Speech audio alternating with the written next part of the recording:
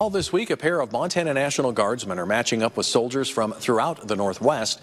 MTN's Paul Sanchez headed to Fort Harrison and has more from the regional Best Warrior competition.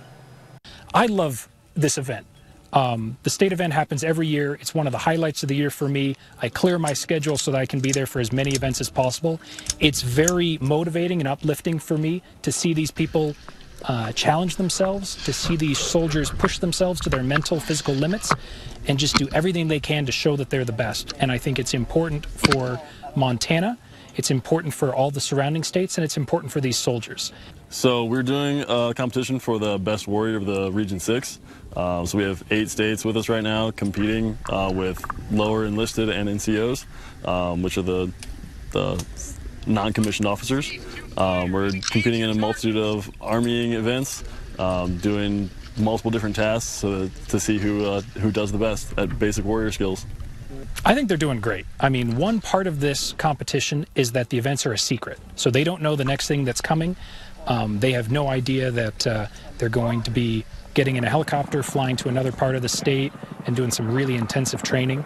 Everything I've seen so far is incredibly impressive. These are people who've already proven themselves at the state level.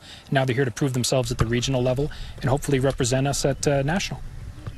Going underwater, retrieving, and doffing the IOTV, the vest, was fun and was fairly easy to do. But that swim with the rifle out of the water was definitely a little bit of a challenge. If you ever get the chance, do it. It's a lot of fun. It's a lot of tasks that you probably wouldn't get to do on a normal basis, and it's a great way to keep up with what the soldiering tasks are.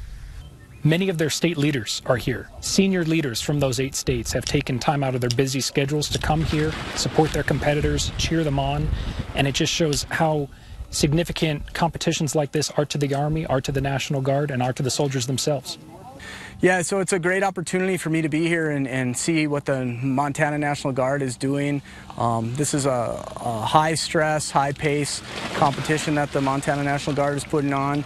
Very professional and excellent.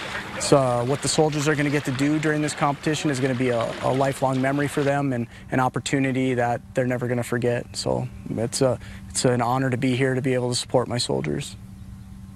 I'm here at Fort Harrison as the Montana National Guard hosts the Best Warrior competition.